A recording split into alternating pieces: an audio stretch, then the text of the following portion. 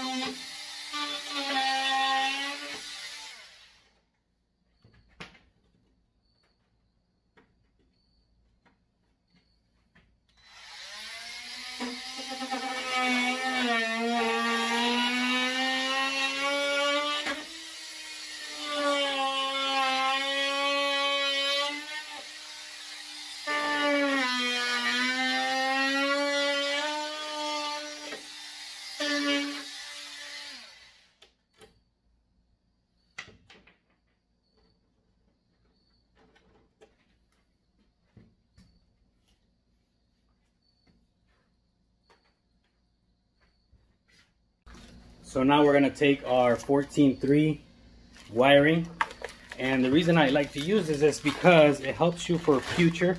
If you ever wanna expand and maybe add a different circuit, it gives you, where is it at? It gives you an extra wire in there. So one you can use as your power, being the black wire, and then you got your neutral, your ground, and then you have an extra one there in case you wanna use it.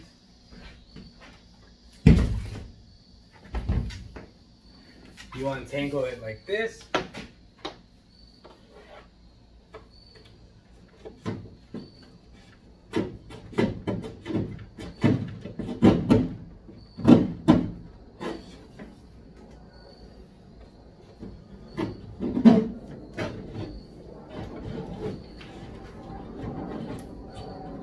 Fish it down in here, and then there it is. You guys can see it like right in here. That's why this little crevice is so important in this on this project. Boom, you're able to pull it out right there. So that's gonna give you, for your 4 outlets, we're gonna put a double outlet right here, and then this wiring we're gonna run it right on top of the roof, and then we're gonna stop at the light in the middle and then take it into the breaker panel. So that's gonna be what we call a home run. So let's get that set up now. But for now, that's how you do it right here.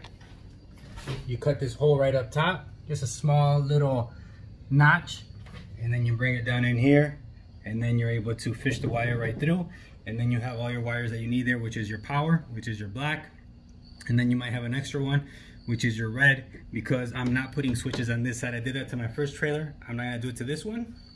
Then you have your ground, and then the white one, which is your neutral. That's what gives you 120 volts. I don't use 240. Everything is on propane, and it's 120. That's all I do. It keeps it simple. The generator keeps it simpler to use, and no 220 in this trailer, and not even the one that I have.